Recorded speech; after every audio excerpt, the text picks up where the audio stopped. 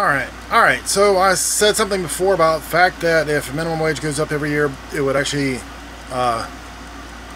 benefit everybody, including nurses.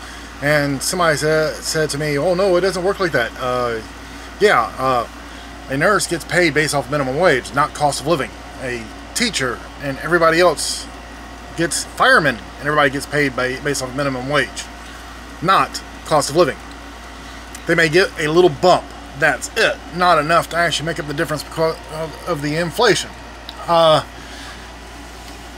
economist is talking about how more equal pay to work kind of survival people survive better, and everyone benefits from it. This is what I've been saying for fucking years. 1997 was the last time minimum wage went up. When it went up, 2001 was crazy. Houses were going up everywhere. People were making money. Middle class was increasing. There was money to be made because minimum wage was closer to the cost of fucking living.